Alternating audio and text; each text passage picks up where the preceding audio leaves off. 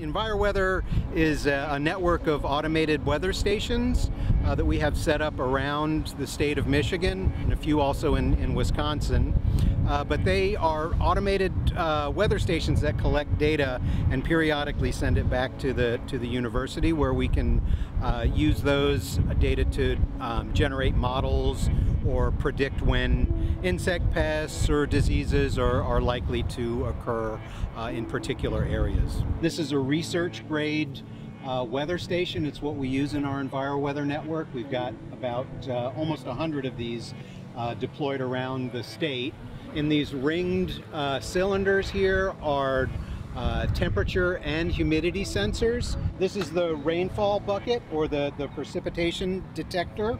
It essentially is really a fancy funnel that the rain collects in here, and then when a certain amount collects in a little space, it moves a little lever that makes an electrical contact that tells us that we've had a certain amount of rainfall.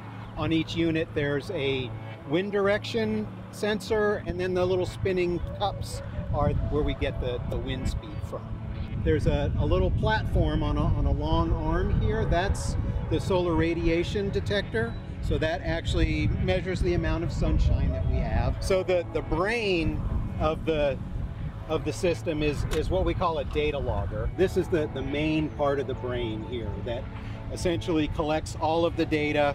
I've been doing IPM work, working with growers for about 20 years, and everybody's busy. There's so much that a grower has to do every day. And it's not just managing the pests and diseases and, whether their nutrients are right, or, if there are other things that have to be done for their crops. But there's all the other business things that are involved too. So that doesn't leave a grower very much time to get out and actually maybe measure all the things on the farm that could be important. So our network is designed to supply weather information that they can use that helps them know when to look for specific diseases or specific insect pests that they'll have to maybe manage for.